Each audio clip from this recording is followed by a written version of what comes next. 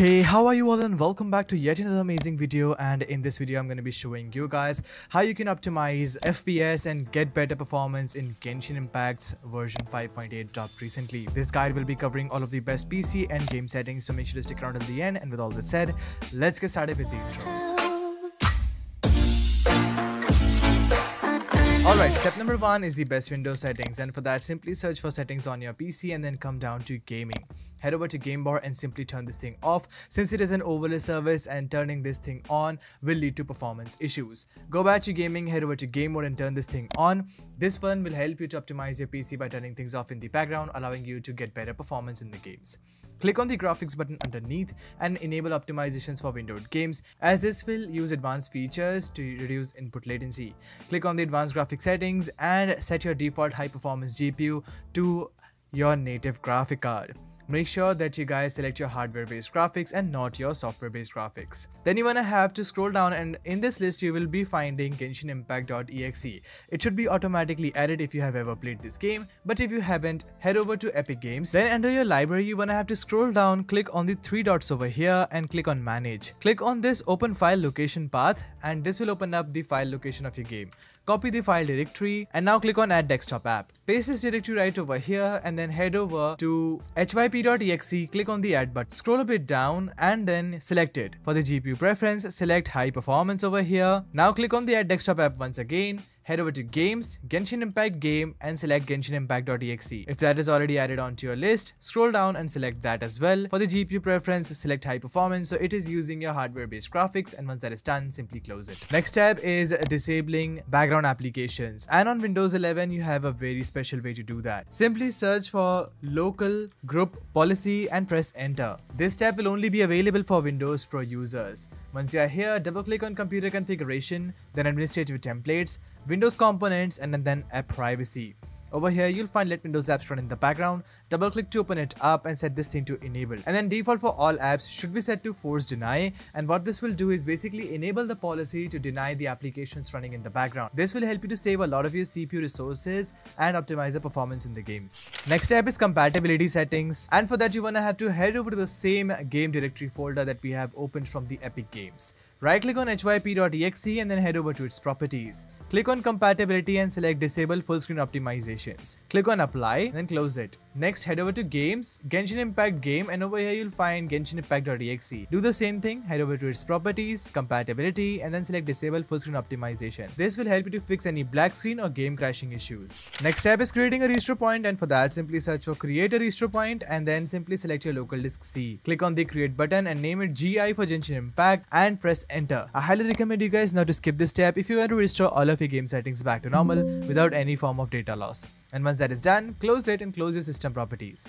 Next tab is Genshin Impact v5.8 FPS pack. I'll be leaving a link to this down in the description below. You guys can find in 6 very useful folders over here. The first one includes CPU priority, which consists the best D-word value registry for your processor to improve the performance. This will help you to unlock the performance of your CPU, so you have to select it accordingly. If you guys have an AMD CPU, double click and apply the AMD CPU priority, and if you guys have an Intel based CPU, you guys can double click and apply the Intel CPU priority. Once that is done, second folder is Genshin Impact priority, in which I have left above normal, high priority and normal priority. I would recommend you guys to leave your PC specs down in the comments below, and I'll be telling you guys which priority you need to choose over here. The third folder is RAM optimization, in which I have left a ton of registries according to your PC's RAM. I use 32 GB RAM, so I need to apply this one. Could be different for you, so you can select it from this list. This will help you to optimize the performance of your RAM by using the correct D-word values. And once again, you can reset it back to default using this registry over here. Next one is power plan settings, in which I have left import ultimate performance power plan. You wanna have to right click on this as administrator. This will add a new ultimate performance power plan into your list that you can access over here. Double click on power plans and head over to select ultimate performance. This will help you to disable all kind of power saving features on your PC and allowing you to get better performance right away. Fifth folder over here is unwanted services, in which I have left all of these services which are absolutely useless, but they still run in the background and consume your processes in the background. What you guys have to do is simply double click and disable every single one of them over here to ensure that your PC is running on the the maximum throttle. And if you guys use any Bluetooth or printer services, I would suggest you to leave these two as it is. And if you guys want to restore them back again, head over to the revert registries folder and turn them back on. Last folder is the useful programs, in which I have left clean temporary files.bat. You wanna have to right click and run it as administrator. This will open up a command prompt right in front of you. Press enter and this will delete all temporary files right off your PC and will help you to clean your system's cache files. This will also help you to improve the performance of your games in multiple cases. The next one is MSI mode utility 3.0. Right click and run it as administrator. Once you're over here, select your graphic card and click on the MSI button next to it.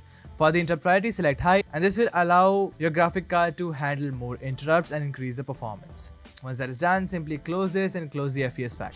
Next step is msconfig, and for that press Windows and R key together and then type in msconfig over here. Press enter and system configuration will open right in front of you. Head over to the boot section and then click on advanced option. Click on the number of processor and choose the maximum number of processors available for your PC. Click on OK and select no GUI boot. Click on the apply button. Then head over to the services tab and select hide all Microsoft service. Now you wanna have to disable all kind of unwanted fan control, RGB service, browser update service which you do not feel that you use every now and then. You can manually update your browser and manually change how your RGB system works. This will help you to significantly boost your FPS on your PC and reduce the number of services and process count on your PC. Once that is done, press OK and then click on restart. And once you have restarted your PC, you have to go down into the best in game settings. Alright, once you're in your game, press your escape key and then come down to settings. Right over here, go over to graphic settings and ensure that your graphic quality is set to custom. For the display mode, you can go with your native monitor resolution along with your brightness. For the FPS, go with 60 if that is available for you. VSync should be turned off, and render resolution, you guys can set it to 0.8 or 0.9 if you have a low-end PC. But if you guys have an average or good computer, you guys can go with 1 or even higher. For shadow quality, I would go with low, global illumination off, visual effects low, SFX quality lowest. Make sure that you set this to the lowest because it is the major FPS impacting unit over here. For the environment detail, you guys can go with low, and for the anti-aliasing, go with FSR2 if that is available for you, or DLSS for Nvidia graphics card. For the volumetric fog or anything related to volumetric, go with off. Reflections, you guys can keep it on. Motion blur low, or you guys can turn it off for better FPS. Bloom, you guys can keep it on. Crowd density low. Co-op teammate effects on. Subsurface scattering medium.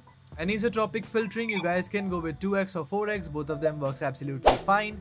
And dynamic character resolution should be turned off. Once that is done, press escape, and now you guys can enjoy the game with the highest FPS possible. So guys, that was it for this video. I hope I could have helped you out. If I could have, make sure to do leave a like and smash that subscribe button because it really helps me grow the channel. Also, we are very close to 250,000 subscribers and I trust you all to help us achieve that. And we'll see you in another amazing video. Until then, stay tuned, keep watching Bear Fox, and peace out.